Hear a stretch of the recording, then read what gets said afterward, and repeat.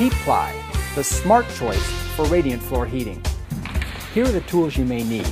Make sure to use these tools in accordance to the manufacturer's safety guidelines. Before you get started, you're going to want to move everything off the floor. Begin by cleaning the subfloor to ensure that the floor is free of dust, dirt, and debris. Prior to laying out the HeatPly panels, you'll need to measure the floor and/or use an architectural floor plan along with the product installation manual to determine how many panels will be needed and the number of circuits that will be laid out per zone. The HeatPly panels are conveniently scribed for fast and accurate cutting. Begin laying out your HeatPly panels by starting from the manifold location where multiple floor circuits will emanate.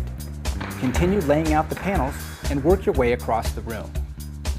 HeatPly panels lay out beautifully, saving you time and money. It's that simple. With HeatPly panels laid out, you're now ready to glue them in place. Working one section at a time, flip and apply adhesive in a grid pattern, then replace each panel until all panels are finished. Next, check your panel alignment before stapling. Use short pieces of tubing and insert them into the panel junctions. With your panels aligned, you're ready to secure them in place. Fasten HeatPly panels to wood subfloors using staples, screws, or nails spaced 8 inches on center with perimeter fasteners 1/2 inch from ends and edges. There are a couple of different ways to install tubing into the channels.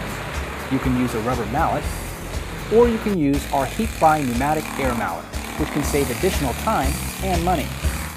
Now your HeatPly radiant floor is installed and ready for the finished flooring of your choice. Be sure to check with manufacturer's recommendations of approved flooring for radiant heat floors.